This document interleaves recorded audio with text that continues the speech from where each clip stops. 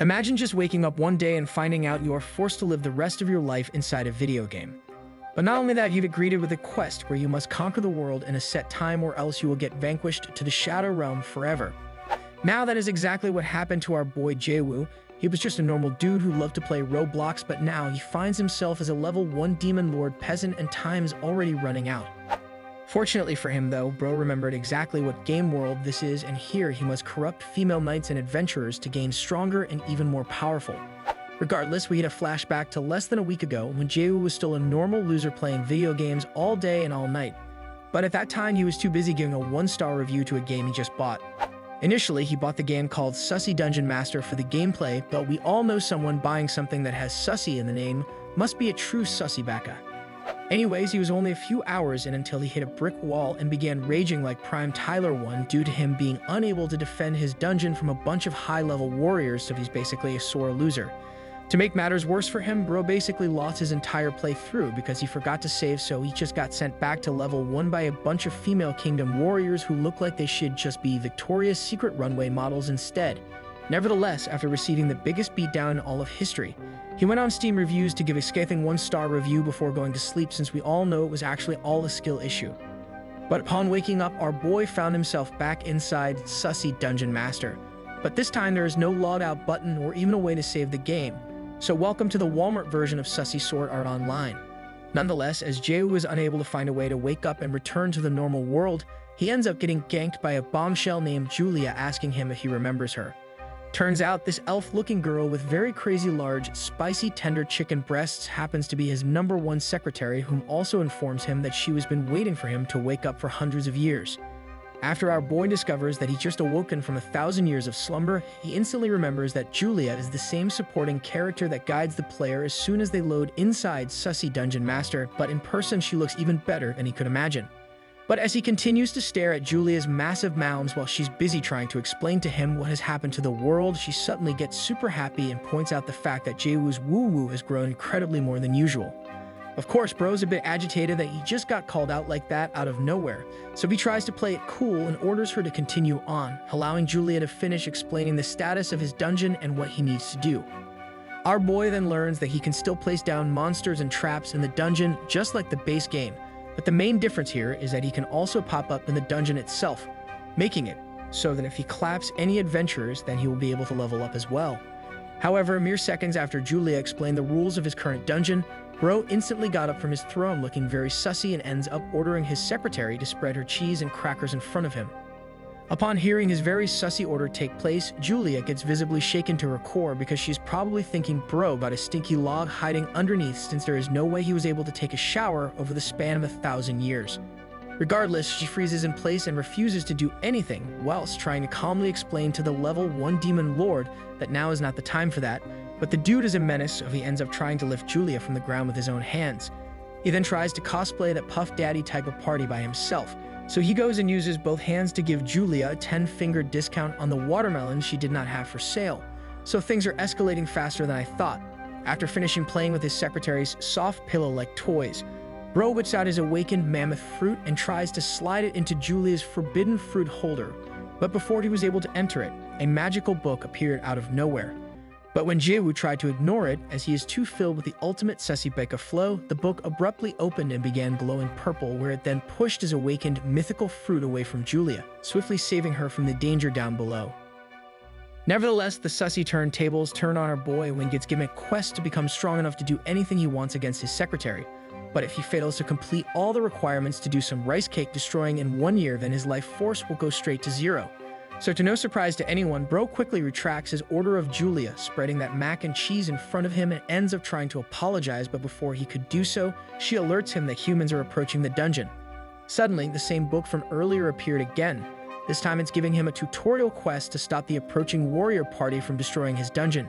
And if he is able to succeed, then he will get rewarded with a 3-star summon and 2,000 renown. But since bro has already played this game before, he decides not to put down any traps or monsters ahead of time and instead chooses to show up himself with no defenses, thinking that tutorials are always the easiest. As such, bro gets ready to face a full party of 5 adventurers by himself. Luckily though, Julia helps him out and reveals to him that 2 brawlers, 1 ranger, 1 magician, and 1 priest is on their way. After discovering that the party contained two females in the form of the priest and a brawler, Bro gets super excited, causing his dragon sword down below to have a massive growth spur again, so it looks like he truly is ready to level up. Fast forward 30 minutes later, inside Jaewoo's dungeon, we find the whole party already on the run, where one brawler already lays flat on the ground while both girls look like Jaewoo wanted both of them to have invisible armor.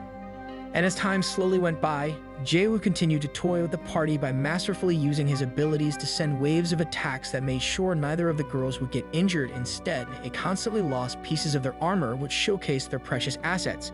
Eventually, the ranger had enough of Jaewoo trying to play with them, so he shouts at the top of his lungs for the girls to run from the dungeon, since this is clearly not a low level 1, so it looks like this guy is a simp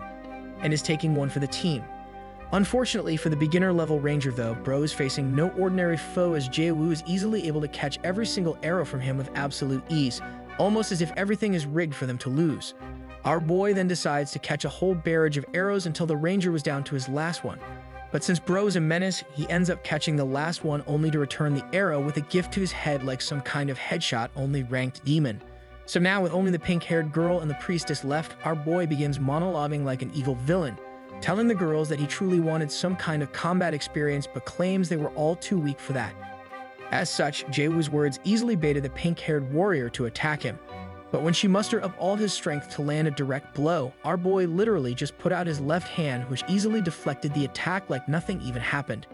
She then continued on attacking left and right like a relentless ex-girlfriend who never got over you. But our boy entertained her by glancing each blow with ease. But eventually he had enough and decided to use his other hand to grab hold of her. Instantly, the pink-haired warrior dropped her giant axe without a single thought, and after Jaewoo placed his glowing hand right atop of her head, dark magic began to fly out of her brain like some kind of ancient magical curse. Mere seconds later, her armor began slowly disintegrating piece by piece, allowing for everyone to see how blessed this pink-haired warrior was when she was born, so clearly our boy knows her father must have been a baker in his past life.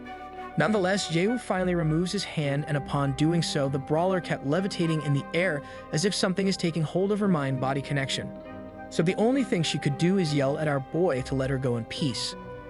Unfortunately for her though, her words fall on deaf ears since she is talking to one of the sussiest demon lords you will ever encounter in anime, so she's out of luck, and the worst part is that Jaewoo ends up enlisting her in gymnastics mid-air.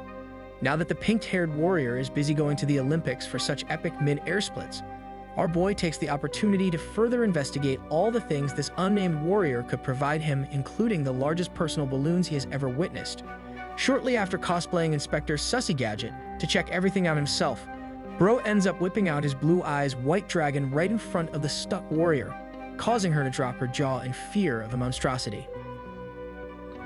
But before Jaewoo proceeded to attack using his special Minecraft edition of his Ender Dragon, we learn that this pink-haired warrior is actually a girl named Andy, where she always appears in the tutorial as someone you will always be.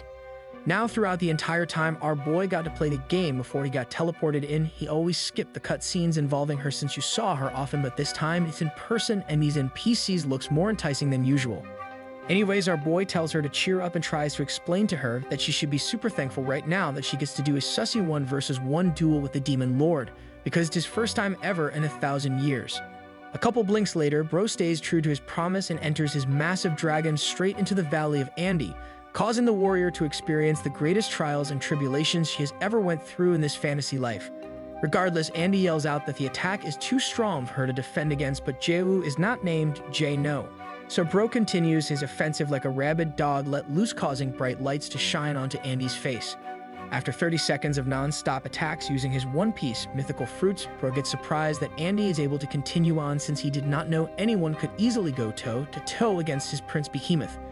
Suddenly, at the 1-minute mark, Andy begins trembling waist down, so it looks like she's about to cross the finish line, but she tries her best not to, only for her to end up yelling that she is hitting the climax of the mountain. Now with Andy experiencing her first ever explosion jutsu causing her water fountain to leak all over the ground, our boy decides to stop his invasion as he does not want to break down a sea-level adventurer this fast. As such, Bro takes a 5-minute break to surf Reddit as he wants to know if Faker won this year's Worlds, and upon learning his crazy comeback as the unkillable Demon King, Jaewoo decides he wants to be 1-2 and proceeds to snap his fingers. In an instant, Andy found herself being dropped down slowly by the same exact dark energy that made her unable to move earlier, where our boy then proceeded to start round 2 of their duel, and this time he is not holding back. But in literally under 30 seconds, the menace chose to activate a hidden skill of his, allowing him to increase the sensitivity of his opponent's feelings by a hopping multiplier of 5, causing heart eyes to instantly appear out of nowhere. Bro then smiles and attempts to make it look like he did not do his eyebrows like a girl today, whilst increasing his attacking power level second by second, causing his opponent to continually jump from different dimensions of bliss. Nevertheless, Jaewoo's expertly aimed thrusts and swing attacks ends up making Andy go crazy, so she ends up non-stop smiling like some kind happy person, but clearly, right now, she is trying her best to control the Demon Lord from taking over. Unfortunately for her though, she succumbs from the perfectly executed ganks coming from our boy. So she ends up telling Jaewoo to do whatever he wants with her special valley, as it is now all his thanks to his never-ending abilities. Anyways, our boy ends up completing 4 rounds of experience grabbing with Andy before throwing the warrior back on the ground, as the brawler literally passed out from the sheer force of his Ender Dragon. And upon finishing, Bro shifted his eyes right to the priestess. After witnessing her best friend get destroyed like a piece of pumpkin on Halloween, the priestess attempts to create a holy barrier and places blessings upon blessing buffs on her, hoping that our boy cannot break it. But just like Andy, she faced the same fate, as Jaewoo easily broke through her strongest barriers, where he treated them like it was just some kind of silent fart to him, allowing him to quickly get into prime position for an attack. This time, Jaewoo decided to start off their 1 versus 1 duel without him having to resort to some kind of dark magic to make her levitate, and instead, he chose to sit on the ground with her to make this more like vanilla ice cream everyone is used to. Nonetheless, shortly after starting his ISO offense, we learn that the priestess of the party is named Amy, but even though she is just a C-level priestess at this point of the story, she is actually a Sanctus candidate. So if anyone decides to send her life force to 0 right now, then it is basically game over for our boy, as there will be a hidden mechanic that will activate where a bunch of overpowered holy knights will appear immediately to send him straight to Valhalla. But on the flip side, if Jaewoo decides to work hard and try to corrupt her to the best of his abilities, then Amy will transform into a valuable power he can use till the end of the game, since she will become a vital piece needed for the chance of victory. Back to the present, our boy decides to go the path of not ending the game right now and chooses to just play around with Amy, using the priestess as a real-life squish monkey that will one day allow him to rice cake destroy her over and over again. But as he continues on playing with Amy's squishmallows, she tries her best to break free from his grasps while shouting out loud that as a priestess, she knows exactly what he's trying to do, so she promises to never become a sussy baka. However, upon hearing Amy loudly proclaiming to him that she will never join his dark side, our boy just flashes a big smile in return and proceeds to point at her forbidden treasure cove, explaining to her that her cove is totally saying something different. Turns out he was right, so upon Amy checking out what is happening down below in her water fountain area, she realizes that she has had a leaking party the entire time, causing her to question whether or not she is actually true to her beliefs. She then proceeds to freak out like never before, busy wondering to herself if she has been living a lie her whole entire life, since she never expected to react this way even under intense duress, as she is always trained to become a holy one. Unfortunately for her though, her true sussy dark side continues to show itself as Jaewoo proceeds to teach Amy how to become one with her sussy Becca self by still playing with her tender juicy squishmallows. So with Amy having no explanation to what the heck is happening to her, the only excuse she could come up with is her telling our boy that he must have done something to her, knowing full well that something must be up for her to react this way. It's then revealed that Amy is actually right. She would have never reacted this way if Jaewoo never injected demonic energy into her, but since she has divine power within her, then the sensitivity levels must be going through the roof after the collision of powers. Regardless, Amy begins to succumb fully to the dark side, and upon seeing her almost cross into his realm, an ominous aura starts to surround our boy, whilst asking Amy if she believes her god will protect her at her time of need. As such, Bro brilliantly executes his plan to corrupt Amy, and the first step is to willingly let her join him, so he does his patented spicy sausage whip out in plain sight, causing her to almost instinctively slurp down his Slurpee with no regret. However, Amy is able to catch herself lacking last second and recoils back to stop herself. So to big brain Amy, Bro ends up telling her he would never rice cake smash someone that isn't willing, as there is always someone else who is. Our boy then leaves Amy behind in a corner and finds himself moving towards a fully recovered Andy instead, and this time she really wants to go for another round of rice cake destroying, so she instantly calls in the dump truck. After showcasing the used dump truck to the Demon Lord, Andy ends up surprising both Jaewoo and Amy by turning around, allowing for our boy to start the duel where she gets to face Amy while giving her the best seat in the entire room. With no time to waste, both our boy and Andy continue another 1 versus 1 duel right in front of Amy, causing the priestess to wonder what took over her since her best friend always tried to protect her and hold her honor at all times. Mere seconds later, Andy began making faces that would go viral on social media, so she ends up asking for our boy to unleash all his lactose-free milk inside her fridge, causing Amy to almost want in on the action. However, Bro warns Ambi that if he actually unleashes the torrent of dairy towards her way, then her life force will 100% deplete to 0, but she does not mind at all, so our boy decides to fulfill the wish of the brawler.